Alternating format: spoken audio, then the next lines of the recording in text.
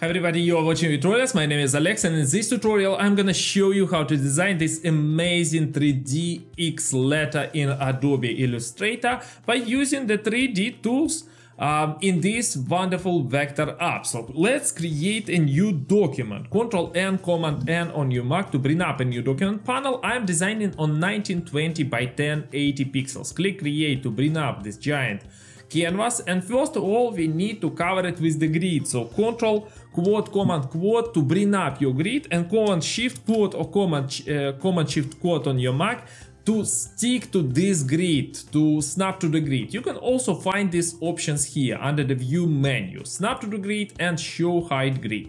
Okay, grab the pen tool. Grab the pen tool and draw the chevron.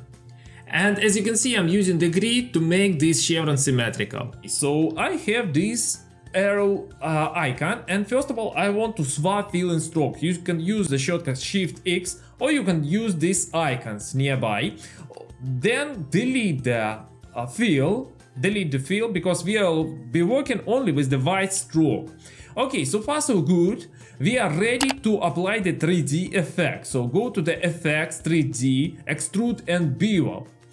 This one gives you extrusion of our letter X on the first part of our letter X. So here we need to provide some custom values in these XYZ fields. And first field is X, and we need to set it to -170.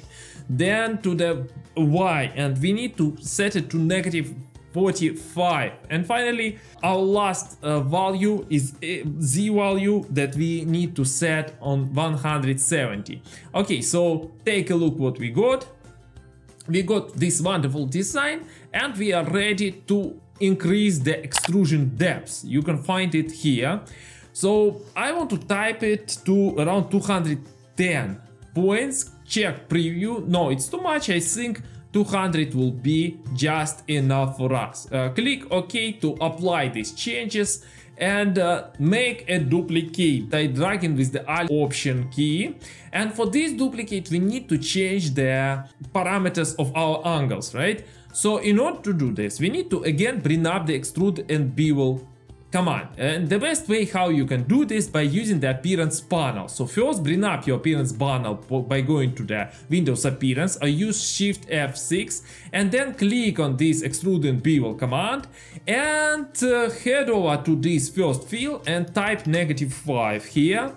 Then change the direction here by just getting rid from the minus sign, and then type -5 in the Z value as well. Click OK to approve these changes.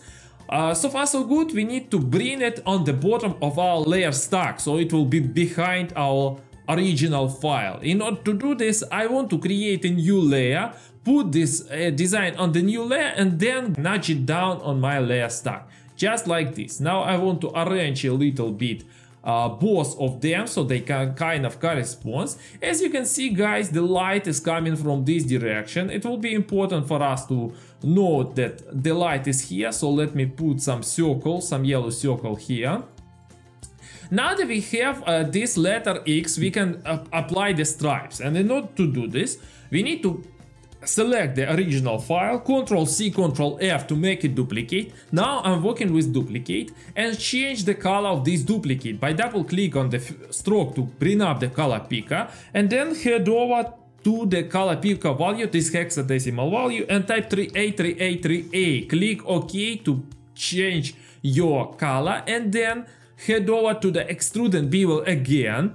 So head over to the appearance panel, double click on the Extrude and Bevel. Here we need to change the extrude depth, and for purpose of this tutorial it will be 60, but your extrude depth will depend on the size that you got initially. If you're following a lot, it will be 60. Okay, click OK, and finally let's select this and design these horizontal stripes. In order to do this, copy this duplicate, make a duplicate, then head over again to the color picker, and for this one I'm working with the 444.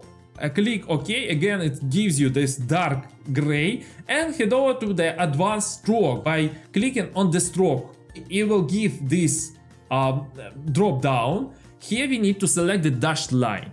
And for this dashed line, we need to select around 70, maybe 80. I will work with the 80. Let's check it and see what 80 can give us here. I think it works fine.